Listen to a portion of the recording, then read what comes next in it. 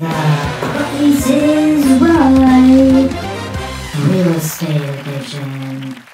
Welcome back, guys. We are here today with David, and my name's Jamie. We are going to be playing round 2 of The Price is Right, and Dave's going to try to guess the price of a home that I have found without seeing anything but the photos. I'm going to read a little bit of a description. I'm going to give him some facts about the house, and then he only gets to swipe through the photos, and that's how he has to guess the price. He did pretty well last time, so we'll see how he does today. Okay, so we have a 4-bedroom, 3-bath, 3,900 square foot house. Are you kidding? On a 0.4 of an acre. And this is in Riverview, 18227 Country Club Circle, Riverview, Michigan. Good on right by Riverview Highlands, the golf course. Would you like me to read some of the description? It's very long. Just give me like, if you see like main points of like certain things that have been up. Top-notch views of the golf course. It's been reimagined and is ready for its new owners. So it has tons of updates. It looks like we're gonna take a picture or take a look at some of the pictures. Located on the second green of Riverview Highlands Golf Course, 25 by 6 covered porch. So we've got. Does it have? So I'm gonna ask this again because I think it's important. City repairs, are the buyers assuming or sellers taking care of it? Does it say anything? It does not. So that's important. Like that to me, like that is like one of the biggest things. Let's talk about it. So every city has their own guidelines in regards to city repairs, and some are internal, some are external, some are external only, but they make a difference in how we would market the price of your home. Because if your repair list is super long and you don't want to do anything of it with it, then those next buyers are going to have to assume those repairs, and that is going to cost money, which would then in turn be a negotiating factor for the buyers to bring down the price of your home, because they know that that's something that they have to take care of. Some cities are like 6 months, some are a year. It depends on the city, but it's super important. I think it's one of the biggest investments you can make is order the city inspection. I mean, they're like $150 to $250. Order them, see how much is on the list, take care of them if you can. If you, obviously your bank account allows for it. If you can't, take care of at least the small items, so it looks like there's only 2 or 3 things that needs to be taken care of from the buyer's perspective, because that will alleviate them trying to take so much money off on the house. So that's that. All right. Great. See what she looks like. All right, again, this is 18227 Country Club Circle in Riverview. And again, he only gets to see the photos.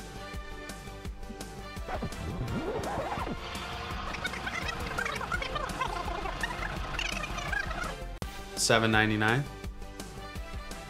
Yeah, $799. So close. Okay, what is it? Okay, it's $795 on the dot. Okay. So you were very close. So for our second house, we have a 3-bedroom, 1-bath, 1,094 square feet on a 3,900 square foot lot. This is 1417 Washington Avenue in Lincoln Park. Let's see.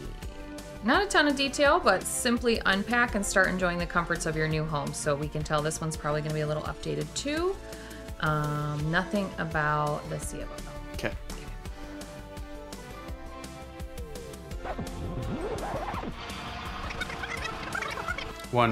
Yeah, 150 to 159. You're so close. We're gonna give that to him because it's 149.9. All right. Yep. So that was a 3-bedroom, 1-bath, 149.9 in Lincoln Park.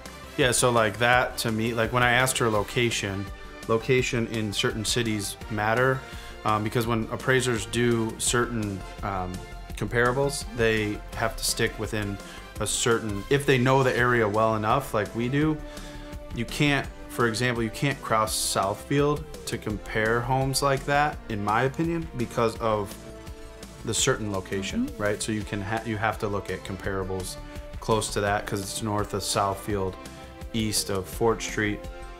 You can't compare that to something that's west of, you know, Dick's, south of Southfield. Right. You know what I mean? Kind of so, two different yep, areas, yeah. 2 different price points. Yep.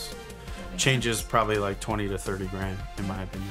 And that's with a lot of cities. It just larger cities, you know, they have the different crossroads, different areas. Yeah. Yep. Certain pockets, yep, certain neighborhoods. This is 3151 21st Street in Wyandotte. This is a 3-bedroom, 1-bath also, 1033 square foot on a 4,300 square foot lot. So a little bit bigger lot than the last house we were talking about, different city.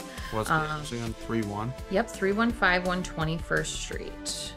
And this is... Location is it south of Eureka? It is just north of Eureka. Okay. On 21st, yeah. Between Eureka and Oak. Okay. And again, unfortunately, nothing about the C of O. Because Wyandotte would be one of the ones you want to look into. Interior, exterior. And honestly, this is for agents. Please give us the most detailed description you can, because as us trying to talk to our buyers, we need to inform them. Like information, and communication, because and two, like as a listing agent, that's a service that you provide to your sellers. Like that's why we're getting paid a certain amount, right? And we have to do everything possible for our sellers and for our buyers so that they like at the end of the day, it's the experience of both sellers and buyers. And we as agents have to come together and provide value. Like that is what's lacking, and that's why certain people have these negative feelings towards real estate agents, is because you guys, there's a lot of agents that do the bare minimum and it looks bad on all of us. So be better, do better, and it makes, I mean, it'll make our lives a lot easier, and it will make the client experience a lot better just to go the extra step. I mean, soapbox over. Go ahead. All right, number 3.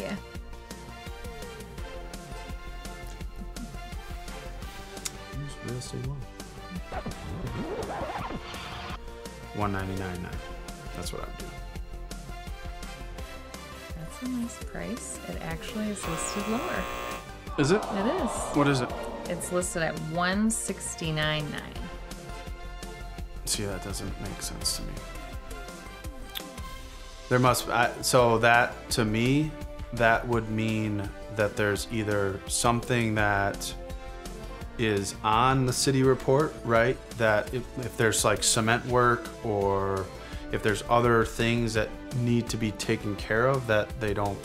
And the reason that we're elaborating on a lot of this is that, you know, clients send us houses and they say, oh my God, this amazing price, you know, it's so cheap, we can afford it. But then you want to know what's going to have to be put into that home. So what Dave's talking about is when we know those things up front, we can set the expectation that, you know, maybe this house, not this specific one, but maybe a house that you're looking at has, you know, 15 grand in repairs just purely on cement work. Yeah. We've had that happen, and our buyers walk away because they can't afford what comes with the house. Yep. And like the reason I said $199 for that house is because I know that a house on the 4-2 block that was south of, it would be south of Eureka, same bungalow, vinyl, decently updated, looks like it was well taken care of, that sold like 4 or 5 months ago at $205, right? So like same everything.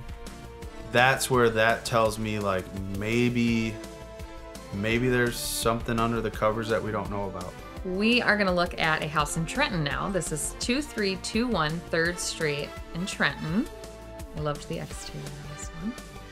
This is a beautifully remodeled home in the heart of Trenton. Let's see, tasteful renovation in 2022. Downtown Trenton. No information about the C of O. But we're 3 bedrooms, 2 bathrooms, 1,245 square foot on just under an 8,000 square foot lot. Okay. 220 to 230.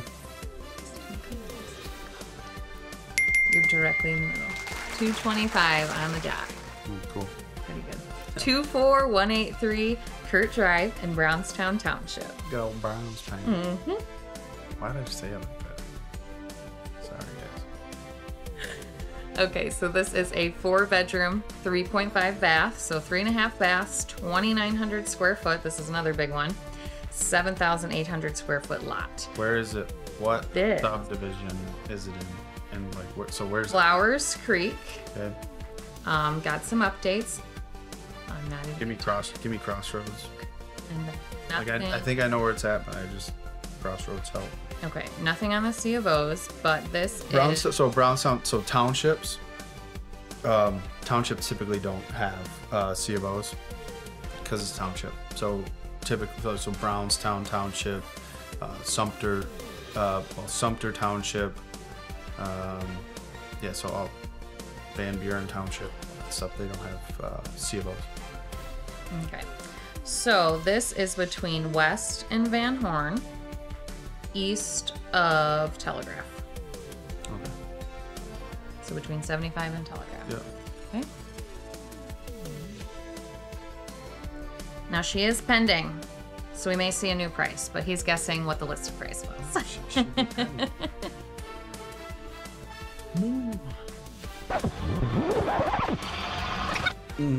429, 439. That's your range. Yeah. 439. Good job. I thought that one was gonna be tough because it's a big house, but Yeah. it, like he said, it could use some updates depending on your taste. But it is a lot of square footage, a fully finished basement on a decent lot. So let me ask you a question. How many days was that house on the market? This house has been on the market for 8 days. 8 days. It's pending. Yeah, so what I was going to say there is with the rates have increased over the, I would say like a month or month and a half or whatever. Obviously, we know rates have jumped up significantly, but the last couple weeks they've came down a little bit. So we actually had a listing in Brownstown, and it took that dip in rates to get somebody to buy it. So the rates have had a huge impact on houses that are 300 plus. So now that we've seen them dip down a little bit, it's a good time to get the puppy on the market. A perfect example that was listed at the right price. Pricing matters, marketing matters. And no Description, yep, description matters.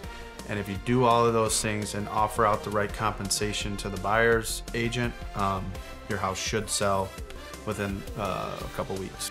Buy the house now. So, We mean it. thanks, guys. Thank you guys for watching. We'll see you in the next one. All right.